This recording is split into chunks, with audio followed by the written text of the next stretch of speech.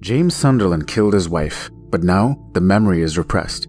Of course, this is only a revelation that dawns on both him and us at the end of the game, and so for the duration of our dalliance, we share in his confusion.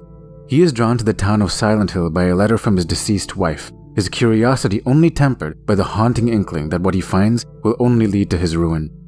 United in our disorientation, the player and James wander the fog-cloaked streets of Silent Hill, a town that manifests every person's worst nightmares. To get him to the realization that it was he, not tragic circumstance, that murdered his beloved, Silent Hill has a plan. Pyramid Head, an invulnerable monster, stalks our protagonist, an imposing phallic presence introduced to us violating some mannequins. Its jarringly animalistic indulgence in its baser instincts is not arbitrary shock, surely. This is a Japanese horror game. There is symbolism to go along with the sadism, right? Regardless, Silent Hill 2 expertly walks us through the many circles of hell only guilt could manifest. We wander the streets aimlessly looking for direction, confront creatures whose presence is telegraphed by the shrieking of a radio. Conditioning is real even though the hellscape of Silent Hill is not.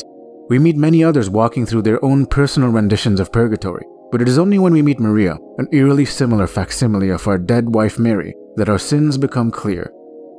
James killed his wife because she had a terminal illness. Pyramid Head is a walking metaphor for his repressed desire an invalid wife could never satisfy. Dignified death and euthanasia are euphemisms that are only temporary remedies to the truth that is murder and guilt, a burden only solved by amnesia. Silent Hill 2 is not a heroic quest of mythological proportions, its monsters are not Lovecraftian freaks of cosmic horror. This is a character study. After coming to the culminating realization, both James and us have some options. We can kill ourselves, surely an admission of defeat. We can leave accepting what we have done, something even armchair psychiatrists would recommend. Or we can leave with the new and improved version of our dead wife, an act that simply repeats the events of the past. Silent Hill 2 is fascinating in that it bridges the divide between Eastern and Western forms of fear. In his GDC talk on the game, producer Akira Yamaoka talks about how the game was meant to be a Hollywood-style horror experience, but the development team's Japanese roots inevitably seeped into the design. He claims that the difference between Eastern and Western horror is that the former has stories of sadness, loneliness, and contemplation, whereas the latter has monsters and gore and more overt types of terror. Design-wise, Eastern horror is usually about lonely sojourns through wide-open space, eliciting fear through more subtle means, whereas Western horror has more jump scares.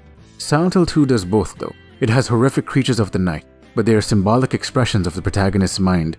Silent Hill is a space for existential contemplation, but there are still dynamic jump scares littered about. It has Western protagonists, but its themes and story have an undeniable Japanese charm. He also suggests that ambiguous storytelling and confusion is an integral part of eliciting fear in the player, and music that does not prompt resolution but is intentionally discordant is how we prime paralysis. Silent Hill 2 wields these tools with expertise, blending cinema and music and the design of space itself to perpetually keep players on the precipice of madness.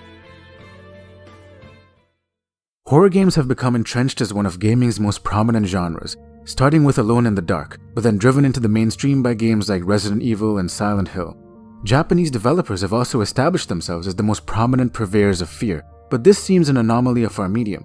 In his essay Screams on Screens, the author shows how horror literature's most prominent voices are all from the Western canon, whether Bram Stoker or H.P. Lovecraft. In cinema, early movies like Frankenstein set a clear template, but German expressionists and the film noir tradition consolidated a distinct aesthetic. However, the essay also highlights how the horror of every era is always somewhat an expression of the anxieties of the culture it arises from. Horror after World War II and the Vietnam War were not the same as before, with more biological and nuclear and psychological themes becoming manifest. Think of the anxieties exemplified by The Hills Have Eyes versus Night of the Living Dead or Psycho. Japanese horror shows its own trajectory though, and is also rooted in its own cultural anxieties. In his essay The Anthropology of Fear, the author explains the origin of the many themes we see in Japanese horror. After World War II and the dissolution of state Shinto, many small groups splintered off, creating what we now refer to as cults.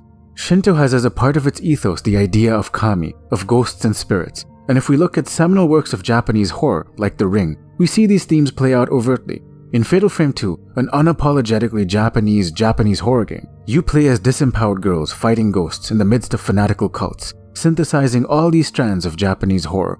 Japan had many other anxieties as well, most prominently the bombings of Hiroshima and Nagasaki, as well as the Kobe earthquake of '95, which is where the tropes of being apprehensive about the excesses of science in Resident Evil come from, and the theme of separation, of a realm broken apart, came from in Silent Hill. Horror has now gone universal though, the strands of East and West being intertwined in ways they never could be before. Silent Hill 2 is a perfect example of this, but there are others. Bloodborne, a game developed in Japan, has its lore rooted in the works of Bram Stoker and H.P. Lovecraft, authors of the Western canon. And a game like Outlast, although very Western in its jump scares, has elements of cults and disempowerment more reminiscent of the East. How do we conceive of the elements of design in different horror games as existing under a unified rhetoric though? In his essay on Forbidden Siren, the author calls the elements of interactive fear horror affordances, and this perfectly illustrates how interactivity adds an additional layer of agency to the design of fear. In Forbidden Siren, the resource scarcity, the difficulty of the game, and the disjointed narrative structure, both in space and time, only serve to enhance its ability to terrify us. In Fatal Frame 2, you have to fight off ghosts, specters of the night that haunt you at every turn. But to do this, you have to use a camera whose effectiveness only increases the closer they get, inviting players into the choreography of terror. In Amnesia: The Dark Descent, we are wandering dark hallways, being driven to the edge of madness, and so we have a mechanic called a sanity meter. If we spend too much time in the dark, more macabre manifestations of the mind are conjured. However, we also need the dark to avoid monsters. The affordances of risk and reward in games is used to craft an aesthetic. In PT, all the developers needed was a single corridor, and a suite of embedded symbolic motifs and storytelling devices to amplify the encroaching dread. We enact a quasi-ritualistic process through every turn. The simple movement through space can be instrumental in the construction of abject terror. As a spatial medium, video games seem perfectly situated to exploit this. Horror is sometimes referred to as a body art, because our physiological responses to it are a part of what makes it so compelling. This prompts an uneasy question that underlies all this though. Why do we love to be terrified? The evolutionary utility of fear is that it gets us to avert things that might kill us, but yet audiences across cultures seek to activate this impulse. We could invoke the famous tragic paradox Aristotle clued into, where we voluntarily confront anxieties in the safety of play and storytelling to gain control over chaos, to enact catharsis. In his book, The Philosophy of Horror, Noel Carroll proposed an answer to this paradox. If we are actually afraid, why don't we run? His solution is the cognitive theory of fear. We are both afraid and not afraid. Afraid psychologically, but unafraid in that our body knows that it is not really real. The way to solve the paradox, apparently, is paradoxically. And so by reveling in this paradox, horror affordances from the conventions of different mediums, as well as the conventions of different cultures, can be leveraged by the authors of terror. When horror becomes cognitive though, it is no longer an impulse grounded in our evolutionary heritage. Layers of fear that permeate culture and individual experience start to arise. There is now room for anxieties, both personal and universal, to manifest, for a space where something like Silent Hill 2 can exist. Fears from around the world are now starting to cross-pollinate. No one is safe anymore. In his talk, Yamaoka pontificated about the future of horror games, and he suggests that technology is less important than the immersion new technology might afford. The original Silent Hill had to work around the constraints of the PlayStation console, and so limited draw distances were obscured with fog. However, this actually served to enhance the atmosphere. The same can be said for games like Resident Evil, where strange camera angles, weird controls, and unclear directions actually work to the genre's benefit. Technology and horror have an interesting relationship then. Agency actually enhances the fear we can leverage, but too much agency can actually minimize it once more. It needs to be an aesthetic of deliberately minimized agency. Resident Evil 5 and 6 veered more towards action, towards empowerment and control, and this alienated many fans.